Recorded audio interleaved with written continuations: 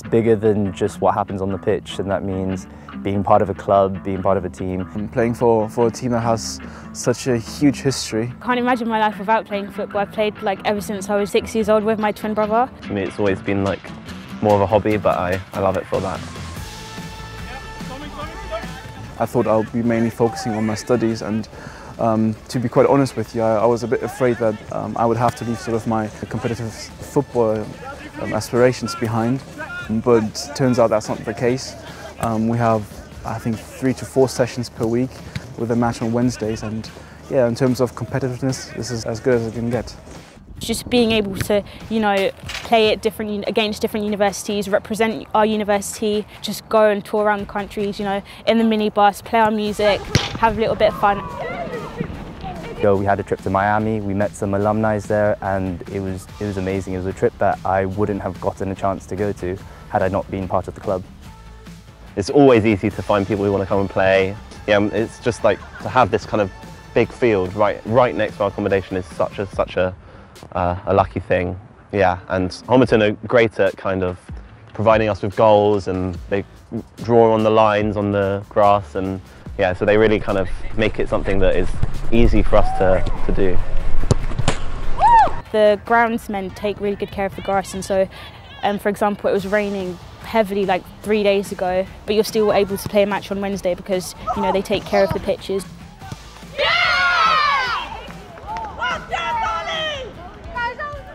When I came to trials, I hadn't been playing solid football for a while now. I'd been doing football on and off for a couple of years, and coming here and seeing the number of boys who were at the trial, it was kind of daunting. There were about 3 different trials, and then after the trials there was a training session, but even though it was intense and you could see that there was a high standard, the team was really welcoming, so the transition from just starting university and coming into a new team was really good for me. So I started playing football in Germany as a young boy, then moved to Nigeria where I played for my secondary school. And after leaving Nigeria, we returned to Germany where I started playing for a team called SC Paderborn, which was a semi-professional, professional team. The trials is open to everyone, and if you feel like you could be part of the team, then you can definitely try it out. If it doesn't work out, then there's always college football. There's lots of levels of football at Cambridge. We've got a first, a second and a fourth team, and the fourth team is really great fun. We even have a manager, this guy called Sasha, and he's very kind of dedicated to it, and actually it, funny enough, gets the biggest turnouts. Loads of people come down to play for the fourths, and it's always really funny and kind of, yeah, really good fun. You're trying too many tricks with the camera. Yeah, and what? It is quite useful to sort of get away from the library, get away from your desks, and just sort of try and free your mind. It's kind of counterintuitive because you expect having a massive commitment to affect your studies, but it sort of kind of forces you to be disciplined and get my work done when it needs to get done, so that I'm able to go to training and attend matches without, the stresses of, oh, I haven't done this or I need to do that. Basically find time whenever you can, normally for about 45 minutes.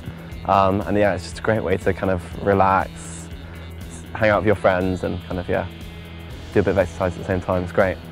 I just hope that I can play as long as I can, play with people from different countries, from different cities. It doesn't even have to be competitively, as long as I'm playing just friendlies or just doing something active. I don't think football is something I'd ever stop after university. 2, 3, let's go! Hi guys, I'm Kossi and I'm a men's co-president this year.